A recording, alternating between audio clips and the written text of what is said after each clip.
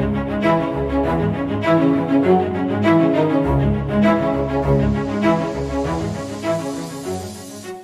guys, welcome back to another video with InfoSec Pat.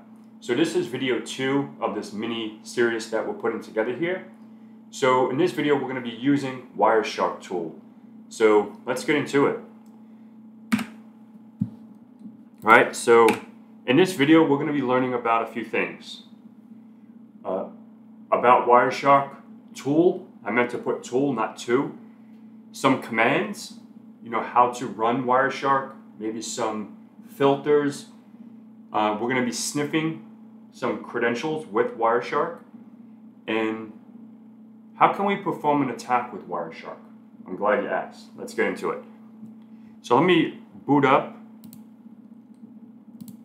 I have a Kali box. Let me log in. So I have my attack machine, which is my Kali box, and then I have a victim machine over here, which is my Windows 10 machine. Okay, and we're going to be using this in a second. So let's just go right back to the website.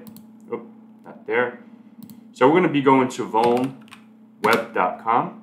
We're going to be using this in a few. So let's go back to our victim machine now. I mean our attack machine. So first things first, we're going to be opening up WireShark. Okay. Once WireShark comes up, it's going to show you. See if we can zoom this in a little bit. No, we can't zoom it in.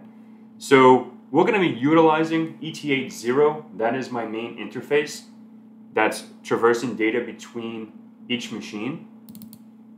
So now we can zoom this in a little bit. So you can see packets starting to generate already. Okay, and these are some interesting information. So what we can do here, we can hit this little red button to stop the packet capture. Okay, let's stop that for a second. Let's just go over what are some of these. I wonder if we can't make that bigger. So the first one here is the number of the packet, the sequence number, right? Let's make this. So let's see if we can make this a little bigger. And then information, length. All right. So the first one is the sequence number of the packet. The second one is the time, the source IP address, the destination IP address, the protocol that it's using, the length, and the information about that packet. All right. So this is very, very informational when we're trying to do any kind of attack or any kind of troubleshooting on your network. So we're gonna go ahead and restart this, okay? I want to continue without saving, and I want to go back to my Windows 10 machine. So on VulnWeb, there's a whole bunch of little sites here that we can utilize. Security tweets, Acroform, Acrolog, REST API, etc. So we're going to go to testasp.vulnweb.com. And this is the site that we're going to look on. So we're going to try to sniff credentials, right, off this machine. So say, for example, this is a machine on your network and you're trying to sniff information. You can do that. So this is the login page. We can put any information. I'm just going to put Patrick. Right? So now let's go back to our Kali box. And we have a whole bunch of information here. Let's stop the packet capture. So here we have a whole bunch of information. Let's see how many packets we captured. 102 packets, as you can see here. So there's a lot, that's not so many when you have, you only have 2 machines on this network. But in the real world, when you have, you're scanning in a production network, you're probably going to get thousands and thousands of packets. So if we want to query or filter out HTTP traffic to see where those credentials are now, right?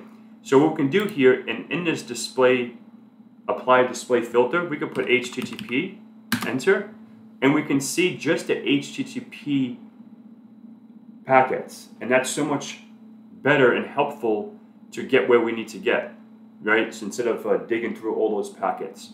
This is an awesome feature. So we have packet 15, 20, 21, 54, 73, and 75 here, as you can see here. So what we're going to do is we are going to, let's move this information over this way a little bit. So we have to get information about the post, okay? This post information, this came from 201, which is my Windows 10 machine, and it went out to 3.126.110.1, which is the IP address of VulnWeb. So if we double click on here, we can make this bigger.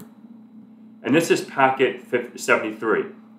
So we can look here for the HTTP protocol. We can see the post login page. This is the actual page.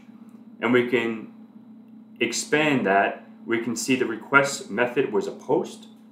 We can see the URL and everything. You can see pretty much the whole shebang, the login, everywhere that we clicked. But where is the credentials? Okay, the credentials is going to be in an HTML form URL encoded. So if we click here, we can see the credentials that we captured. Okay, so that is pretty much it, and that's how you capture credentials on your network. And this is how you can use WireShark. I know it's just an overview. There's a lot to do in WireShark. I'm not going to get into too much detail. We're just going to go over some, because this is the module of sniffing and spoofing. So this is how you're going to be able to sniff credentials. I was going to use Metasploitable, but I use that a lot. So I figured let's use a real website, and I found that one, and I thought it was pretty cool. So that's it. That's how you sniff credentials with WireShark. So hopefully you guys enjoyed it. If you have any questions, let me know. And until next time, have a good one.